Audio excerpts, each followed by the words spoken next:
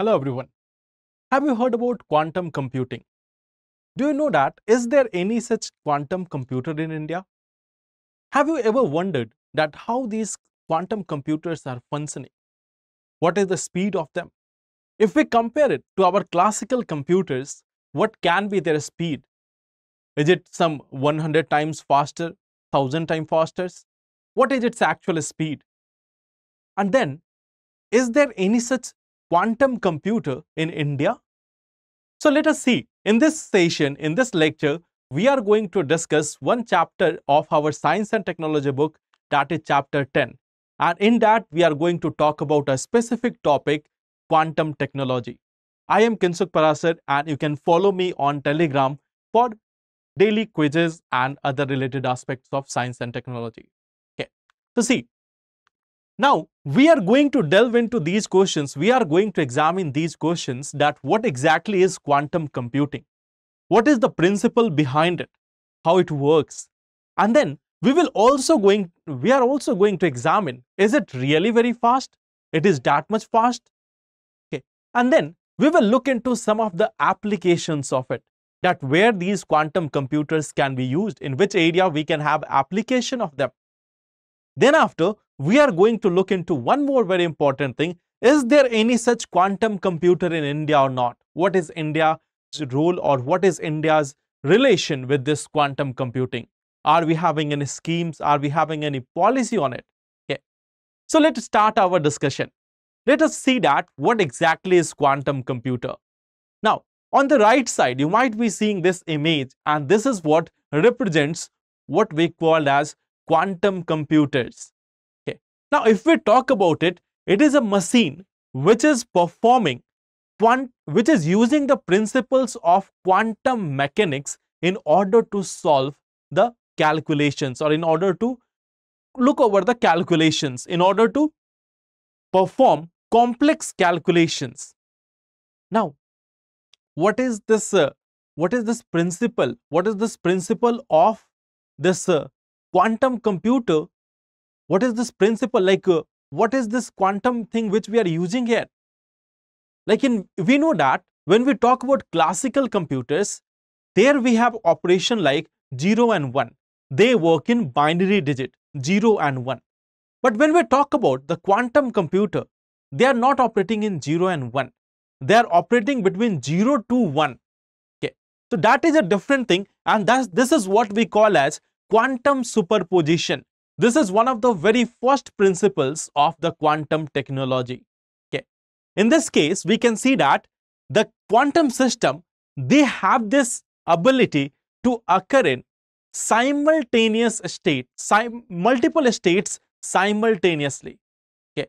So at one point of time, there can be multiple states of these quantum particles. So quantum computing using this very principle of quantum mechanics that we call as quantum superposition. In this image, you can see this is a representation. If we talk about the classical computers, they operate in 0 and 1. Okay. But if we talk about qubit, they have this ability to exist in multiple states simultaneously. They can exist between 0 to 1 at the same time. Okay.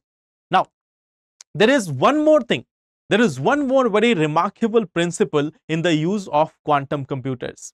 Okay. And that is what we call as entanglement, quantum entanglement. So what does this quantum entanglement means?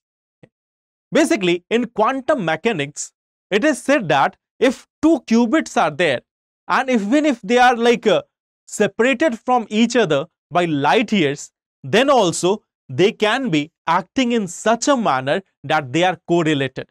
Okay. So two particles which are even light years away from each other, they can behave as if they are correlated with each other. So quantum computing is using the principles of quantum entanglement and quantum superposition in order to solve complex calculations. And they are able to solve these complex calculations in fraction of time what the classical computer takes. Okay.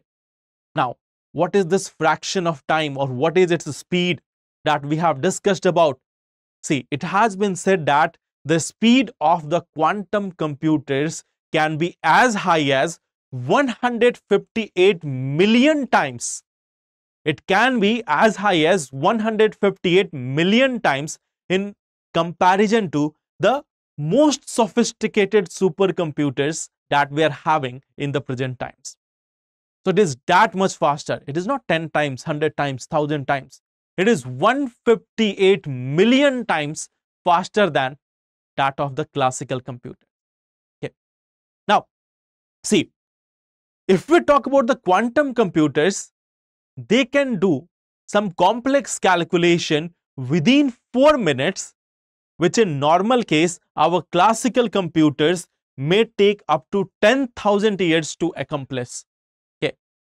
So the supercomputers which may take 10,000 years to calculate, or which may take 10,000 years to solve some complex problems, those complex problems can be solved within 4 minutes by the quantum computers. Now on the right side of it, you can see a comparison, and here is one thing which you must be understanding. See, when we talk about the simple calculations, here again the dominance of classical computers would be there.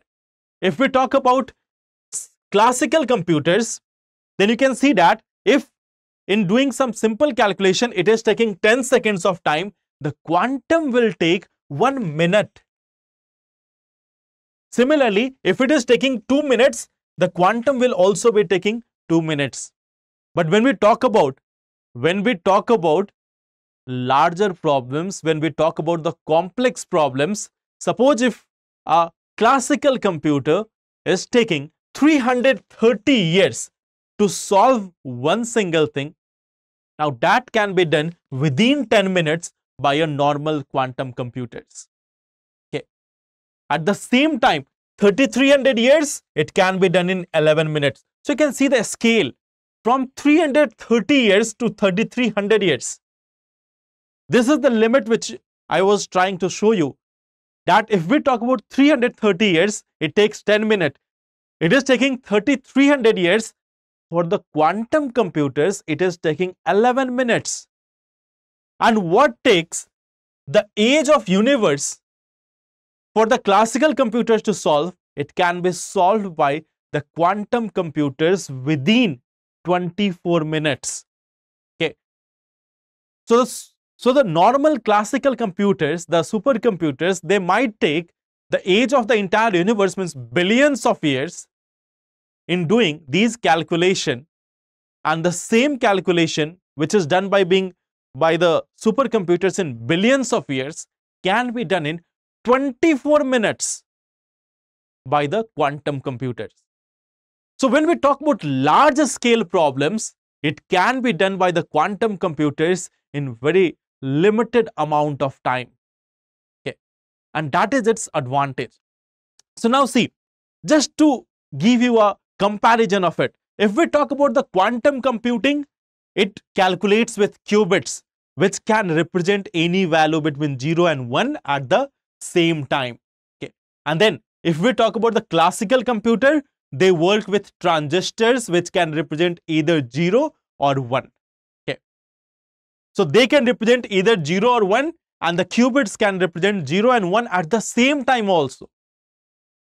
They can exist in multiple states at the same time. The quantum superposition. Okay. Then power increases exponentially. Okay. If we are increasing the number of qubits, then the power is going to increase exponentially. Whereas if we talk about the classical computers, here the power increases in linear fashion, one-to-one relationship. Okay.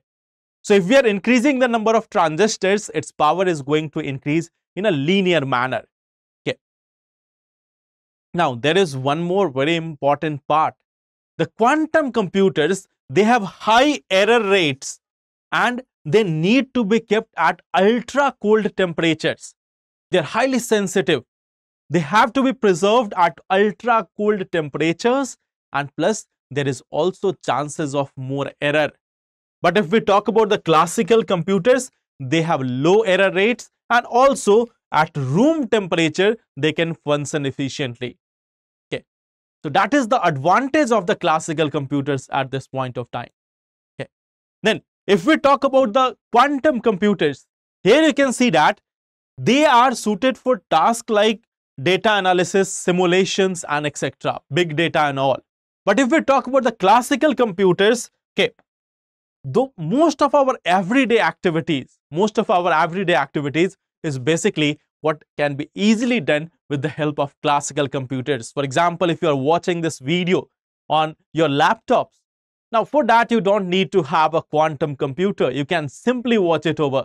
Even if you are doing some coding and all, it can also be done easily on your laptops. Okay. But when we talk about complex problems, when we talk about the complex astronomical predictions or simulations, then at that point of time, there is a need of quantum computer. Okay. Now, if we talk about what is its application, where it is being used, okay. So the first thing is it is being used in cryptography to encrypt the messages and at the same time to even decrypt the messages. Okay. Like the current cryptography which we are using the classical methods, it can be decrypted with the help of quantum technology in a very lesser period of time. But if something is encrypted with quantum technology, it is not easily crackable. Okay. So this is the first thing. It can be used for having a secure communication protocol. Okay. So in the communication sector, this quantum technology is going to play a very instrumental role in upcoming times, especially if we talk about in the context of national security. This is going to be a key thing here. Okay. Now, quantum sensors are also there. Basically, quantum, if we talk about the quantum, one of the fundamental use of the quantum is in making very precise and ultra sensitive sensors. So the quantum sensors, they can be used for medical imaging, they can be used for mineral exploration, environmental monitoring, and so many other functions. Okay. So they are highly precise. Even in border security, they can be playing a very important role. The sensors which are there, having the based on the quantum technology, they are very much precise, they are ultra sensitive. Okay. Then we have also quantum simulation. Now you know that we are entering into a world of Internet of Things, virtual reality, augmented reality. At the present time, you may have seen that we have got the artificial intelligence, generative AI. We are also trying to have various simulations. Like suppose if we are going to make some model plan for a city, if we are trying to generate a model traffic plan for some city, for that purposes, we are going to need some simulations. And this is something which can be achieved with the help of quantum technology. Okay. It can be used to even like if we are talking about the subatomic particles, their behavior and all these things can be done. But in the day-to-day life, it can be used for simulations of real life problems as well. Okay. So that is again the use of quantum technology. Okay. Now, quantum metrology.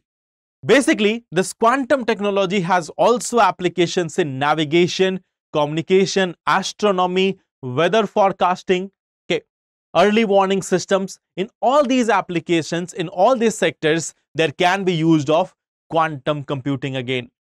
Okay. Then, if we talk about quantum optics, now this is also very important because it can be used to develop new types of lasers. It can be used to develop new types of lasers, sensors, imaging systems. Okay. You know that right now we are having so many Earth observation satellites performing a wide range of function for that. Now think about what if we use quantum technology in there?